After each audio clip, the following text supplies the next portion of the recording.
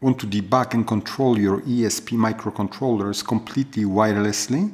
In my last video I showed you how to upload the code using the over-the-air functionality. Today I will take it further with Telnet connection to debug, monitor and send commands to the sketch. If you enjoy content like this, please like, share and subscribe. Also consider supporting me either through channel membership, Patreon, PayPal or Coffee. Your support makes a big difference.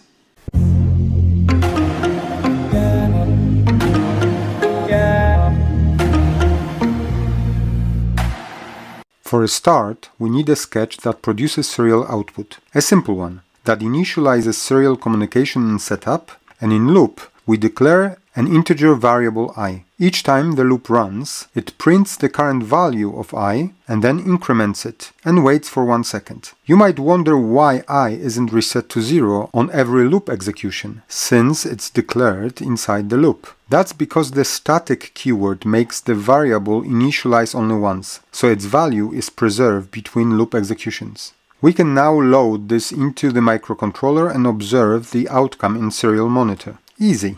Now, if we want to make this sketch IoT ready and add over-the-air functionality, things unfortunately become much more complex, and that's even before we add any Telnet-based debugging. Let's set our loop function aside for now. We'll come back to it later. For Wi-Fi functionality, we first include the required library and define the connection credentials. Then in setup, the board connects to the hotspot using these credentials. A while loop waits until the Wi-Fi connection is established before the sketch continues. With Wi-Fi in place, we can add OTA support. That again requires a library, include a line that activates the OTA update service, and another that listens for incoming upload requests from the Arduino IDE. As you can see, the code is already getting quite complex, and we are about to extend it even further by adding Telnet functionality. We create Wi-Fi server object called Telnet server that listens on port 23, the standard Telnet port. Then we create a Wi-Fi client object called Telnet client, which represents a single connected Telnet client.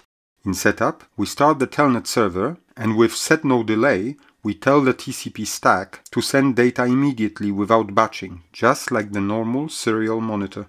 Let's create a custom function to handle debug output. We will make it universal so it prints to the serial monitor if it's available and also sends messages to Telnet if a client is connected. In an ideal scenario, we could just replace all serial print commands in the loop with this custom function. However, the loop also needs to handle other tasks and checks, so it ends up being a bit more complex than a simple swap. In the loop function, the ESP32 first checks if the new Telnet client is trying to connect. If no client is connected, it accepts the new connection and sends a welcome message. But if a client is already connected, it immediately rejects the second connection. When using services such as OTA or Telnet that listen for incoming connections, avoid using delay. While delay is executing, the sketch is blocked and no other tasks are processed, which can break network functionality. Instead, use the milis function to implement non-blocking timing. Every loop, the ESP32 compares the current time with the last time it printed a counter. Once 1 second has passed, it prints the counter and increments it. Meanwhile, Arduino OTA handle ensures the device can receive updates at any moment. So the code is ready. To be able to debug it via Telnet, we need a Telnet client on our PC. There are many options available, and I chose one called TerraTerm. Let's go to the download page and get the installation executable. Running it is a usual next type of installation. Once installed, we can open it. Here we hit the roadblock. It asks for a hostname or IP address of our microcontroller, and I have no idea what it is. We need to go back to our code and add a couple of lines that will print this information upon connecting to Wi-Fi to the serial monitor so we can use it later. For now, let's connect the microcontroller to the PC via the serial port. Since the board doesn't have an OTA-ready sketch yet, our first upload must use the serial interface. This is actually convenient because we can open the serial monitor and see the IP address of the microcontroller.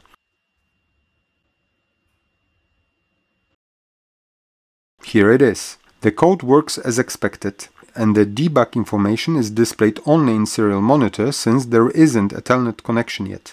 Now that we have the missing connection information, we can try connecting via Telnet. And it works. The Telnet client connects to the board and starts reporting the code status from the moment it connects. You can see that both serial monitor and Telnet are showing the same information. Now let's disconnect the board from the computer. This disconnects both Telnet and serial monitor. Let's connect the microcontroller to the power bank. The serial monitor remains inactive, but we can still establish a Telnet connection. And here it is. We are now wirelessly monitoring the code status. We can go even more mobile than that. I looked for free Telnet clients in the Apple Store and found this one, which I've already installed. Let's open it. All we need to do is enter the same connection details, the IP address and port 23. I will power up the board, which is still running our sketch, and while it's running, I will start the Telnet connection. As you can see, we are now monitoring the progress of our program on the microcontroller directly from the mobile phone. It doesn't get much more remote than that. We can go much further when it comes to monitoring, debugging, or even controlling our sketches using Telnet. Let's check out a different example. In one of my previous videos, I created a clock that synchronizes with the internet and displays the time on a built-in OLED. For the prototype, I used a Wemos D1, which didn't have an OLED, so I sent all the information to the serial monitor instead. If we look at the code, you'll notice a lot of serial print calls. This video isn't about understanding that exact code. I just want you to focus on the loop function, and I will show you that it has two main sections. The first section calculates the time and sends it to the serial monitor. The second section resynchronizes the microcontroller's time with the internet using an API. This resynchronization happens once a day at a specific timestamp. I took that code, added OTA and Telnet functionality, and replaced the serial print calls with the calls of our custom function logprint. After uploading this modified code, I can use my phone to connect to the microcontroller using Telnet, and you will see the same output that was previously sent only to the serial monitor. But let's try something different. Instead of constantly displaying the time, we can query the board to ask what time it is, or tell it to synchronize the time right now. I will focus only on a loop function here. Links to the full code are in the description. We start the loop the same way we did for the counter example. First, we check if there is an incoming Telnet connection. If there is, we verify whether any connections are already open. If not, we establish the connection and send the confirmation message. At the end of the loop, we also run the OTA handler. To capture commands, we need a string variable initialized as blank. While the Telnet client exists, is connected, and has data ready to read, we read the characters typed in the Telnet session, ignoring carriage return characters. If we recognize a printable ASCII character, we append it to the buffer string variable and echo the same character back to the Telnet session so it reflects the input. When a new line character is detected, indicating that the command has been fully entered, we use a captured command as a parameter for a custom function that executes the corresponding action. Then we reset the buffer so it can be used for the next command and exit the while loop. So let's take a look at that custom function. It accepts the command string as a parameter and trims it just in case there are any extra spaces. If the command's length is 0, we simply exit the function and do nothing. Next, we have a series of if statements for each possible command. For example, if we detect the time command, we execute code to display the current time in the Telnet window. If the command is sync, we trigger a resynchronization of the microcontroller's time with the API provider.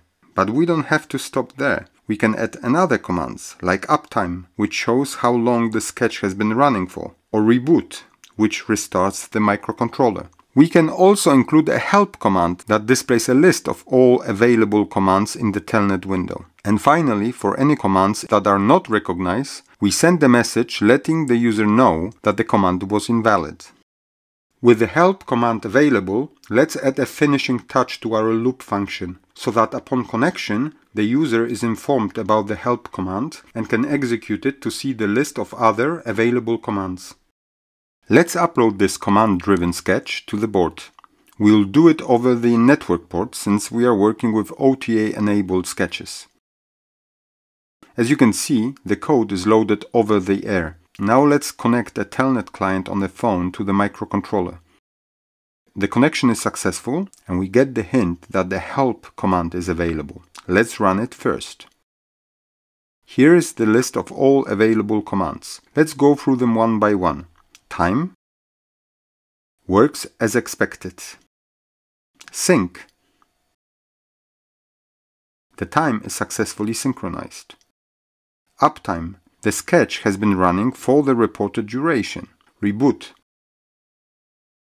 The microcontroller restarts and the Telnet session is disconnected. To continue interacting with the microcontroller, we simply need to reconnect the Telnet session.